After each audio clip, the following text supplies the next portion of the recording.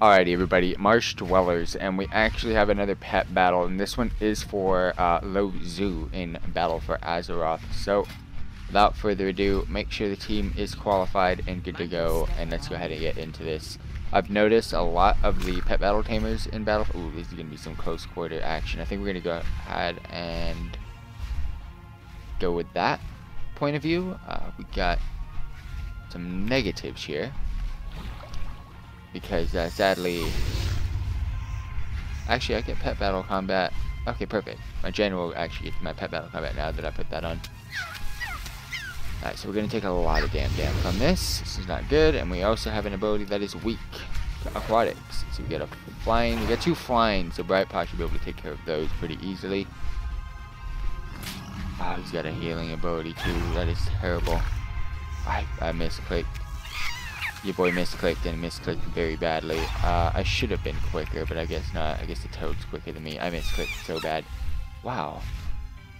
Alright, so we're going to go ahead and bring out Twilight. Twilight's the one that's good against the aquatic. Get a little quick devastation in and then a stun. Not even going to need to get the stun in. Shit. Do some damage.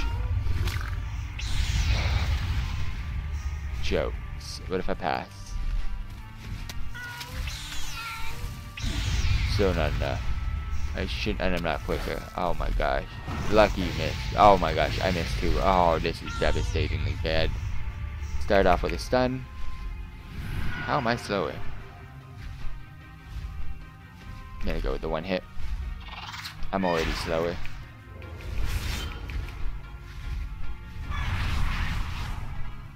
Dead. Alright, moving on to the next one. Stay with Brightpaw for now.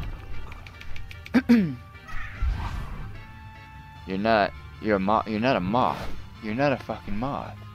You're a bat boy. You're a bat spider. You're a spider bat. You're Spider-Man, fam. What are you doing? I'm faster now. Hell yeah, suck it. Haha. Told you. That actually was a little bit more difficult than